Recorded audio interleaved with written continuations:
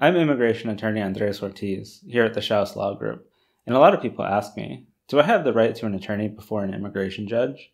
And the answer is yes and no. Unlike a criminal proceeding, a non-citizen does not have the right to a court-appointed attorney like they would in criminal court.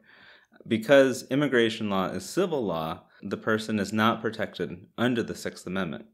However, under the Fifth Amendment, a person does have the right to due process before an immigration judge. And because of that right, they do have the ability to hire an immigration attorney to assist them before an immigration judge.